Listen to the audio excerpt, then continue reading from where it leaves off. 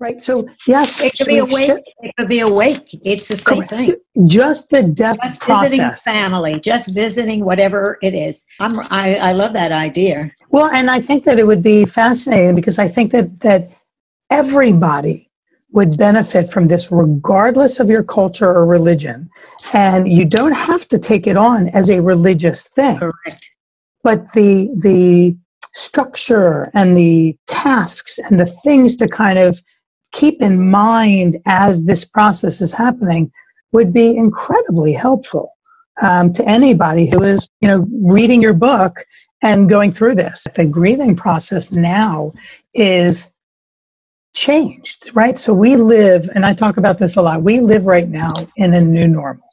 Life is never going to be the same again.